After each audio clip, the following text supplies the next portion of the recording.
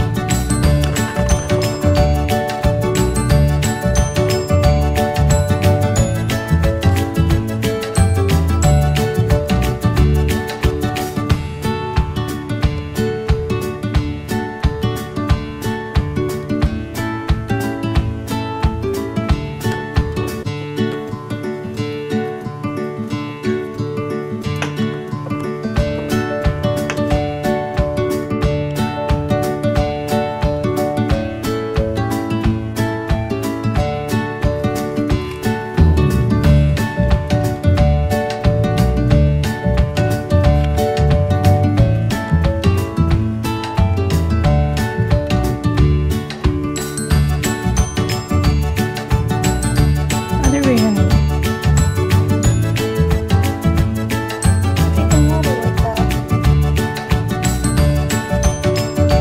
If you'd like me to make a video more in depth of his cage or hamster care and why I chose to put in certain things and not do certain things, let me know by liking and commenting on my video.